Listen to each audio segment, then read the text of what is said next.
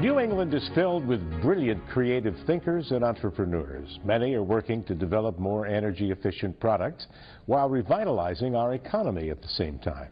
NECN's Josh McKelvin takes a look at Canarca, a company which has turned a revolutionary idea into reality. How about a cell phone that you never really have to charge?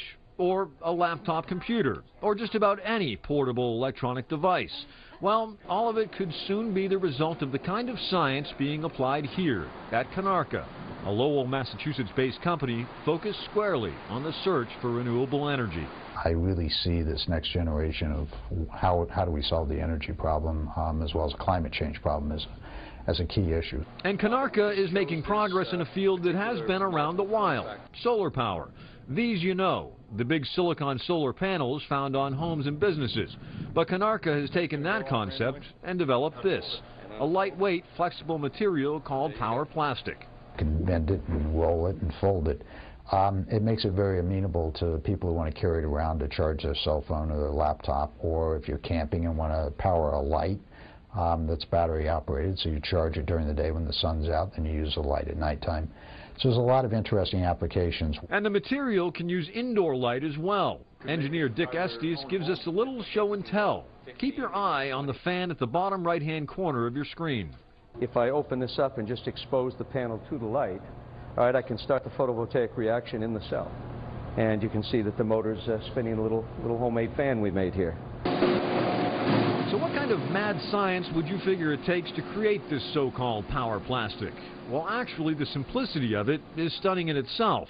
That's because the material is printable. The machine itself is actually designed as a label maker, so people would do all sorts of coatings and flexo printing and so on to make labels. And obviously, we've bought this machine in here, and we've done some retrofitting to make it specific for making the organic photovoltaics. But basically, yeah, we're making solar cells with a label maker. Canarca's innovations represent the third generation of solar technology. This is absolutely cutting edge, and protecting their work requires no less than 300 patents worldwide. And as you can imagine, there is also a huge premium placed on quality control. That's why the engineers work in a highly secure and sterile environment, although you'd never know it from the outside of the facility. Canarca's labs and offices are housed in a remodeled textile mill in downtown Lowell. The company employs 65 people, and most of whom were drawn here because of Canarca's guiding philosophy. People like Jenny Stololanis. I'm very concerned with the environment, so it's very important to me. I came from a financial services company, and I was doing the same work, administrative work. And it's more meaningful for me to work for a company that I know is doing something for the environment.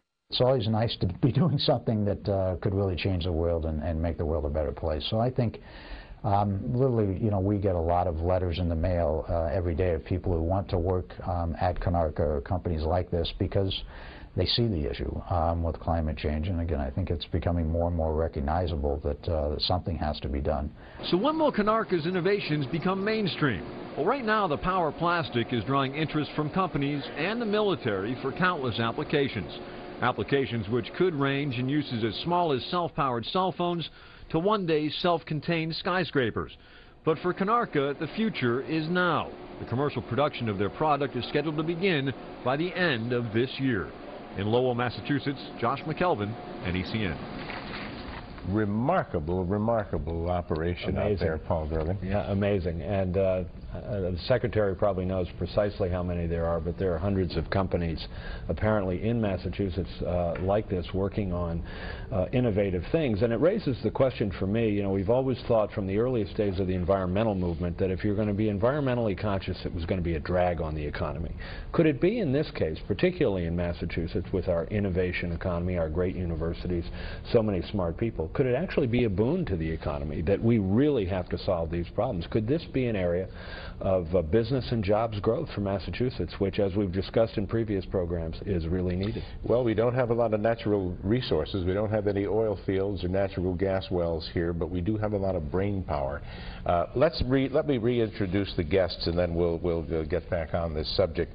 Back with our panelists, Ian Bowles, Massachusetts Secretary of Energy and Environmental Affairs, Deborah Donovan, Project Manager for the Cambridge Energy Alliance, Carter Wall, Executive Vice President and COO of Power Options, and architect David Lee is a partner of Stull and Lee. All right, Mr. Bowles, talk about how many companies like this. You mentioned, I think, over 200 in Massachusetts. Over 500, in fact. 500. We've got second only to California in terms of being a center for energy technology innovation. Last year in the Commonwealth alone, we had $250 million of private venture capital put into energy technology firms. We've got 550 firms. We've got about 14,000 people in the workforce, 11th largest sector in the state, and growing very quickly. So it is an area, I think Paul's exactly right, of major economic opportunity. I think Governor Patrick has really elevated clean energy to take its place alongside life sciences and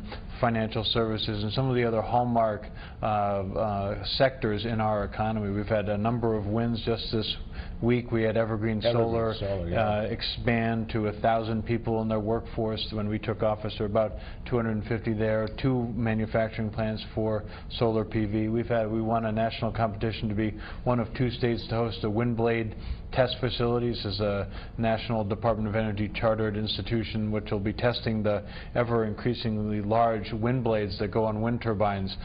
So we're really working hard on building this cluster, and we've had a number of really good successes, and we have all the ingredients. We've got the most talented workforce in the nation. We've got a large amount of venture capital and a huge entrepreneurial community. Places like UMass and MIT are real national leaders in energy. What can the state do? You know, we've talked in previous programs about how tough historically it is to get things permitted in Massachusetts. In some ways, it's still not a business-friendly environment.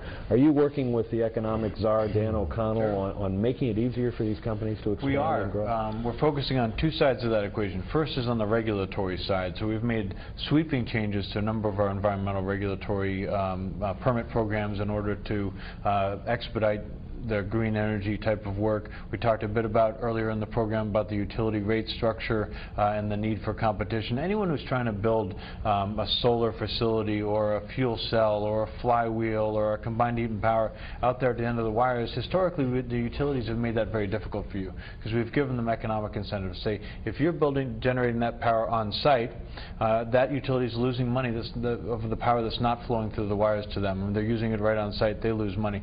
They make it hard for you. So we're making big changes on the regulatory side, and then we've been very aggressive. Governor Patrick has personally been involved in talking to a lot of the clean energy company CEOs and working company by company with them on what are they trying to do, what product are they trying to bring to market, where are they trying to expand, what are their workforce needs. So it's really become one of the main parts of our economic strategy. We work very closely with the economic team on it. David Lee. You know, Ian, another thing that's really cool about that is that they're doing this whiz-bang technology in an old building in Lowell. Yeah. So you're getting the dual benefit of, one, taking advantage of the resources that it already took to build that building in the first place, and secondly, it's providing jobs and economic stimulation for, you know, a town that needs that kind of because stuff. It's all happening here. The consumers in Massachusetts get it first. We get the stuff first. I was going through the lobby of a hotel the other day, and I saw this hotel was showing off this little device, this little energy device that they had just gotten. You know, so